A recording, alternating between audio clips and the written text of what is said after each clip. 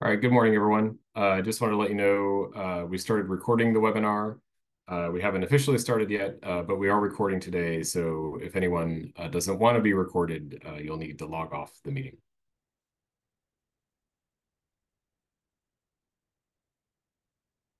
All right, seeing as it's 10:01, I think we should go ahead and get started.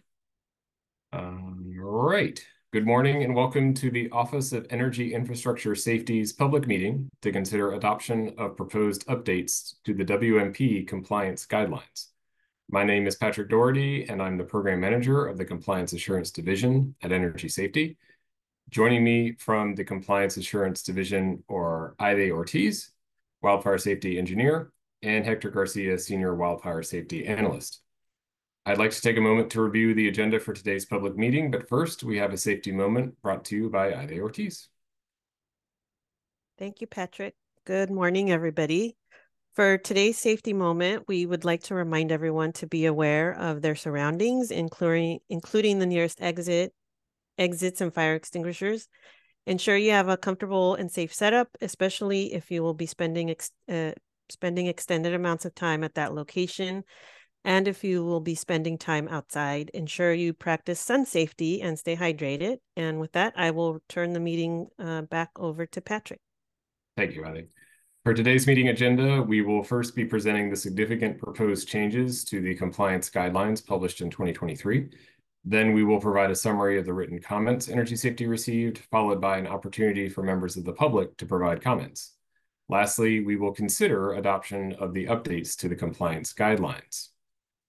Significant changes from the 2023 version of the compliance guidelines include the addition of a deadline by which electrical corporations must have an executed contract with an independent evaluator, the addition of language regarding wildfire safety concerns, or WSCs, and related requirements for electrical corporations when they receive wildfire safety concerns from Energy Safety, additional requirements for electrical corporations' responses to deficiencies identified as part of a substantial vegetation management audit, and finally, removal of requirements for annual reports on compliance prepared by Energy Safety. Ivy, would you like to provide a summary of the public comments received so far? Yes. Energy Safety received comments from the California Association of Small and Multi-Jurisdictional Utilities, or CASMU, as well as from the investor-owned utilities, which include Southern California Edison, Pacific Gas and Electric Company, and San Diego Gas and Electric Company. CASMU represents Bear Valley Electric Service, Inc., Liberty Utilities, LLC, and Pacific Corp. CASMU provided comments requesting Energy Safety allow electrical corporations to submit construction standards developed by other entities, and also requested the deadline for executing a contract with an independent evaluator to be extended from 45 days to 90 days. The joint IOUs submitted comments as follows. They requested to reestablish the language included in previous versions pertaining to criteria Energy Safety uses to evaluate compliance with the WMP.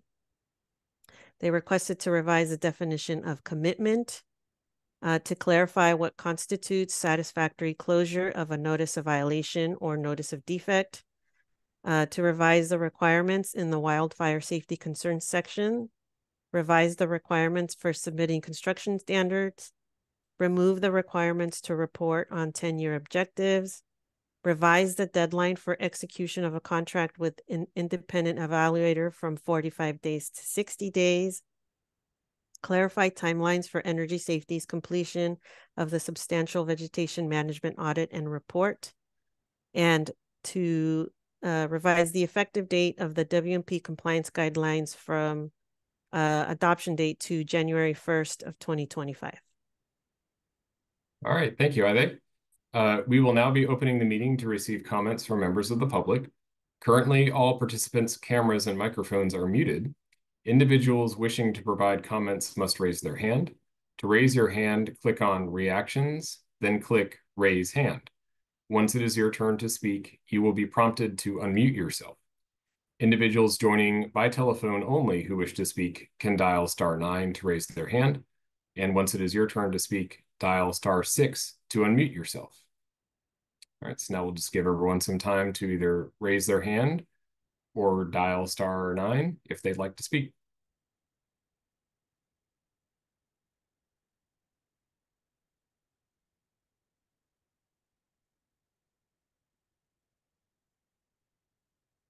All right, Nua, can I confirm I don't actually see any raised hands? There are no raised hands at the moment. Okay, and I don't think we have any participants that have dialed in either, do we? Not that I see. Okay. All right. In that case, I'm assuming there are no further oral public comments to receive at this meeting. We will now move on to the portion of the meeting where we consider whether to adopt the proposed updates to the compliance guidelines. Energy Safety published the proposed updates to the compliance guidelines for a 30-day public comment period on June 5th, 2024. Comments were due July 5th, 2024. The document was distributed on the compliance guidelines docket through Energy Safety's e-filing system with service to the associated service list. Energy Safety then published the public meeting announcement on June 27th, 2024. Energy Safety has considered written comments on the proposed updates to the compliance guidelines. Energy Safety plans to make a limited number of changes to the proposed compliance guidelines in light of the comments received, and therefore does not adopt the proposed updates to the compliance guidelines at this time. Energy Safety will publish a revision to the proposed updates to the compliance guidelines incorporating these changes in the near future, and members of the public will have 30 days to comment on those changes only. After the new 30-day comment period expires, another public meeting will be held to consider adoption of the proposed updates to the compliance guidelines. Thank you for your participation in today's public meeting, and this meeting is adjourned.